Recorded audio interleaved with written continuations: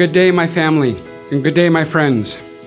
I'm honored to welcome my Moosehide relatives, to be here, to celebrate, to acknowledge the challenges that we have within our community. But when I hear that the 1 millionth Moosehide is going to be handed out, I know I am not standing alone. Thank you all for being here, and if I could first call Premier Horgan to receive the pin. That's beautiful. Thank you everybody for being here today on the traditional territories of the Lekwungen-speaking people, the Songhees and Esquimalt nations. To walk with you all and to hear the power of the drum, the heartbeats of the people was truly, truly humbling.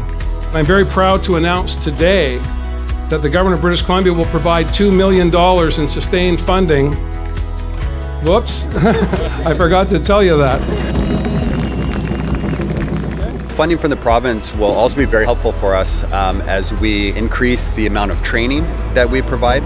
We're building online support resources for people who are either trying to change their own behavior or people who are looking to build specific skills to be able to show up in this space and contribute to the change.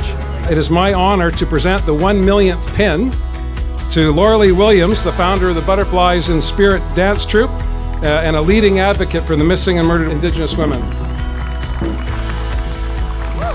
Silence in the face of injustice is injustice.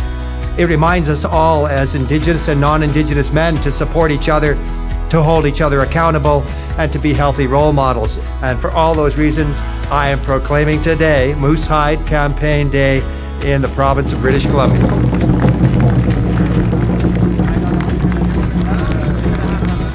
The Moosehide campaign and ending violence towards women and children has always been a huge piece in my heart, and now that we're expecting our own little baby girl, it just makes it so much more for me.